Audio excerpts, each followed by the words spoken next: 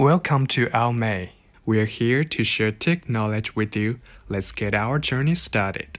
When you try to convert the disk to GPT using disk part, you may receive the error. The specified disk is not convertible. Lots of people have encountered the same problem while converting their system disk to GPT or MBR. Don't worry, watch this video, you will find a way out. Part 1. Why the specified disk is not convertible. Part 2. Convert the system disk to GPT or MBR without affecting OS. The disk part utility will be the first choice for us when we have the demand of disk converting. But you cannot convert your system disk directly when you are running it. So you have to boot from another disk, then convert the system disk. But we usually ignore an important thing that will lead to the specified disk is not convertible issue. Let's see the details. When your Windows system installed on an MBR hard drive, the system will be using the legacy BIOS-based boot mode, whereas a GPT disk will only be able to boot using UEFI mode.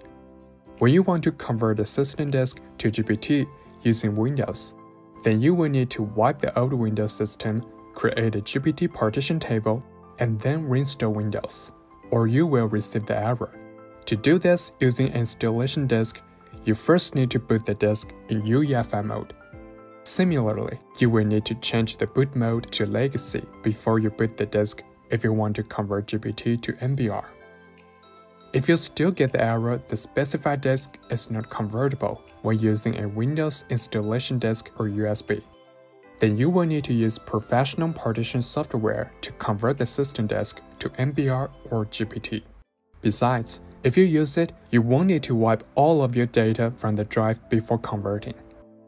If you don't want to wipe the hard drive to convert the disk and then manually reinstall Windows, you can just directly convert your system disk to GPT or MBR by using Partition System Pro. This specialist partition software understands that these two partition styles require different boot modes to load the operating system and takes care of the converting process for you. Just Google Partition System Pro, download and install it. Let's check out this wonderful tool. No matter which method you're going to use, please back up your files in advance. Run Partition System Pro.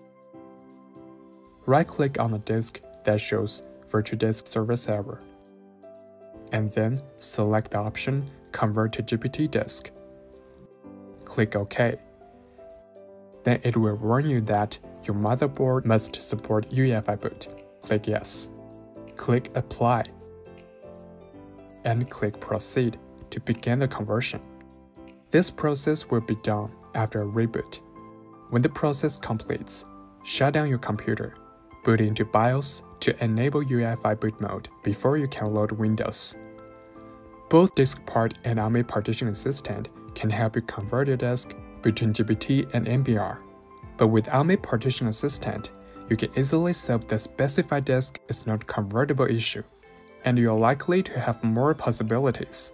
For example, you can convert the system disk between GPT and MBR without data loss, quickly partition a hard drive, write zeros to wipe data on a hard disk, and so on.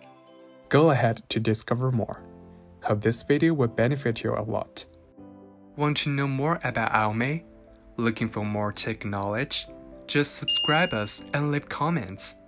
We are here to help you with any questions.